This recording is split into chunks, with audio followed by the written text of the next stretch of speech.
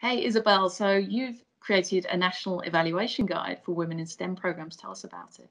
Yeah, I developed a national evaluation guide for program leaders who are running STEM gender equity programs to evaluate their own programs. So it's a really simple step-by-step guide that helps you do that. Fantastic. So, why is it so important to evaluate programs that try and increase gender equity in STEM? Well, we're trying to create change with these programs, but if we don't know if they're working, we don't know if we're being effective, essentially. And where can people access the early draft of the Women in STEM evaluation guide? It's freely available on the Women in STEM Ambassadors website, so womeninstem.org.au, and you can just head over there and download it, use it, and then we want to know your feedback. Fabulous. Thanks a lot, Isabel. Thanks.